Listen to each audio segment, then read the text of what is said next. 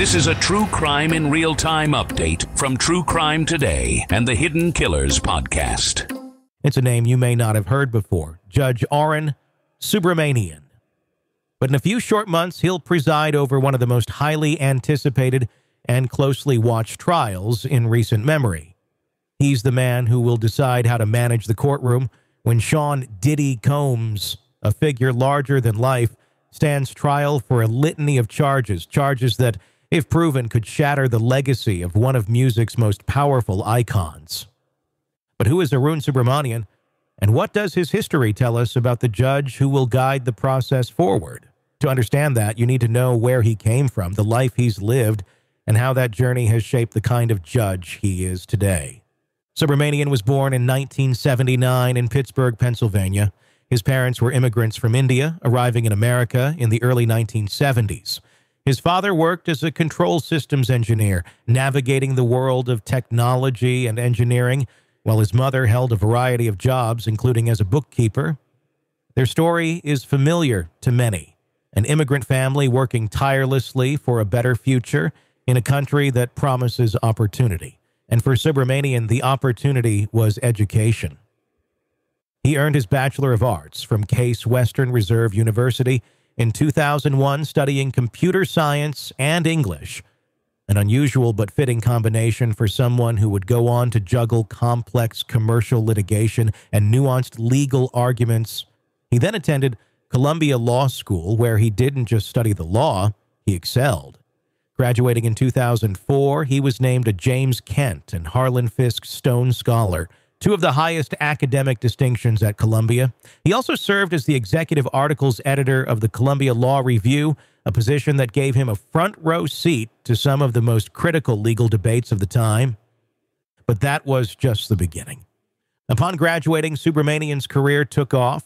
He clerked for not one, not two, but three legal heavyweights: Judge Dennis Jacobs of the Second Circuit, Judge Gerard Lynch of the Southern District of New York, and most notably, Justice Ruth Bader Ginsburg of the United States Supreme Court.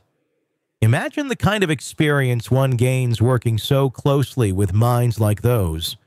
Ginsburg, in particular, was known for her meticulous attention to detail, her demand for precision in legal reasoning, and her profound sense of justice.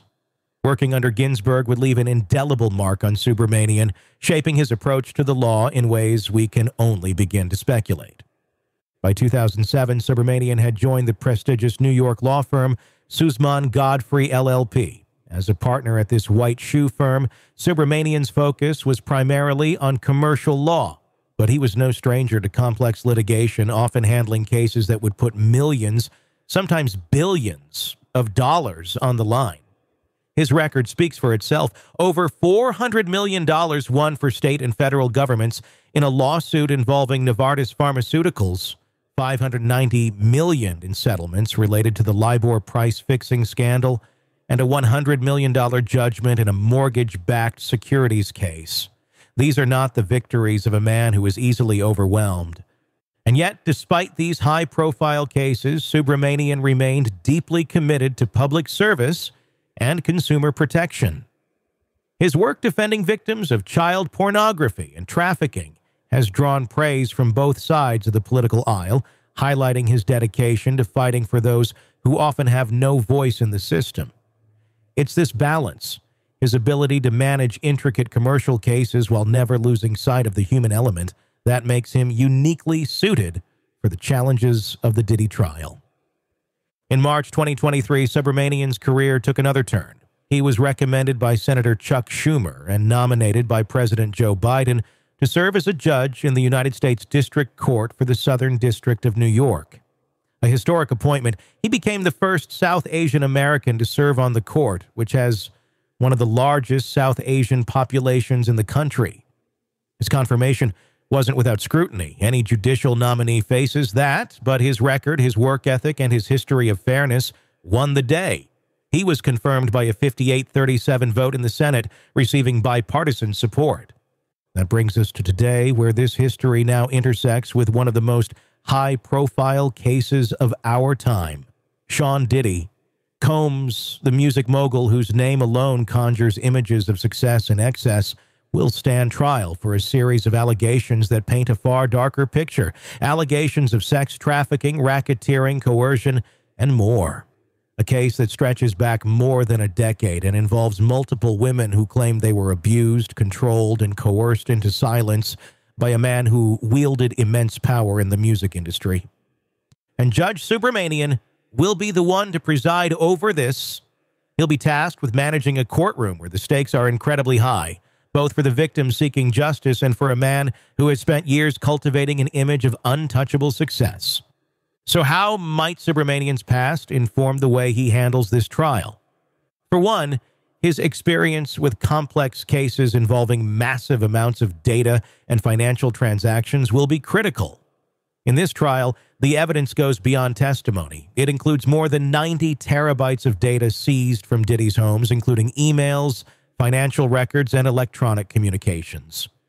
This kind of volume would overwhelm many, but for a man who's dealt with the intricate workings of corporate lawsuits, it's familiar territory. Subramanian's meticulous nature, honed during his time with Justice Ginsburg, will likely serve him well as he works to ensure that every piece of evidence is considered fairly and objectively.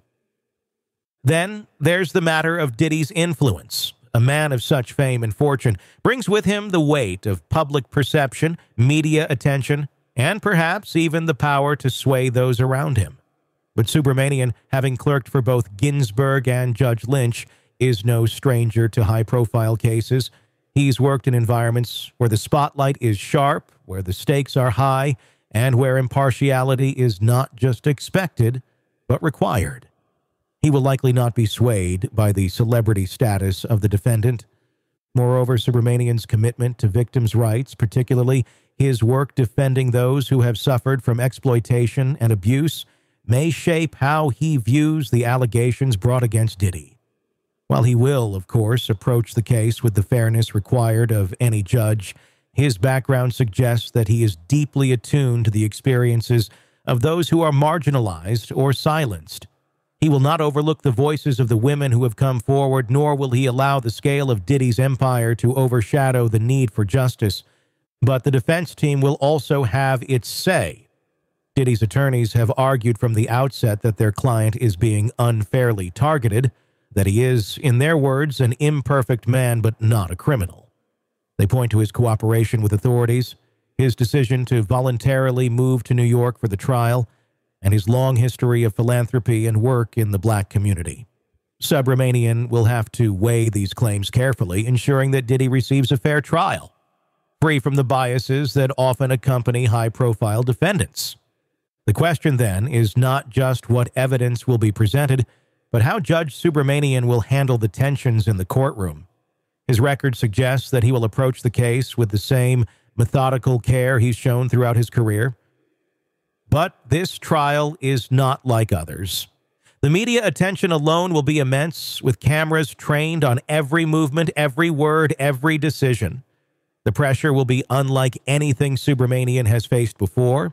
Yet, for a man who has clerked for Justice Ginsburg, who has argued cases involving billions of dollars and vulnerable victims, one gets the sense that he will rise to the occasion.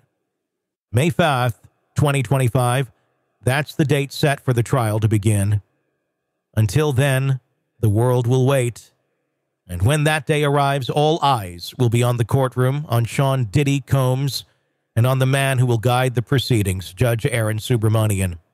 What happens next will depend on the evidence, the arguments, and the law. But one thing is clear. Judge Subramanian's presence on the bench will be felt. His commitment to fairness, his experience with complex legal matters, and his deep understanding of the human element in every case suggests that this trial will be one of the most carefully managed and closely watched in recent history.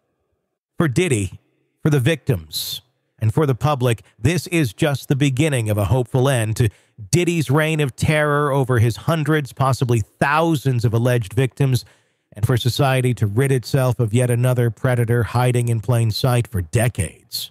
In a world where the darkest secrets lie just beneath the surface. They said it was an accident, but the evidence says otherwise. Where hidden killers roam, unnoticed, in the shadows. I think you would definitely be looking at a blend of toxic, very bad narcissistic personality traits, and they will be vengeful and possibly resort to violence. Join Tony Bruschi as he uncovers the truth behind the most chilling cases. They said it was an accident, but the evidence clearly says otherwise. Each episode, we dig deep into the minds of those who commit the unthinkable. To your point on narcissism, he thinks in his own mind how witty he is. Yeah. But he lost that jury. I was done with him in 2 minutes. From unsolved mysteries to infamous crimes. Geez, you've just talked about how you've taught yourself how to do everything under the sun. I bet you did a YouTube video, how to best kill somebody with a knife. Hidden Killers with Tony Bruschi takes you where few dare to go. How does someone with such a dark secret go unnoticed for so long? With multiple new episodes every single day. We're not just telling stories, we're seeking justice. Listen now on Apple Podcasts or wherever you get your podcasts. Just search for Hidden Killers with Tony Bruschi.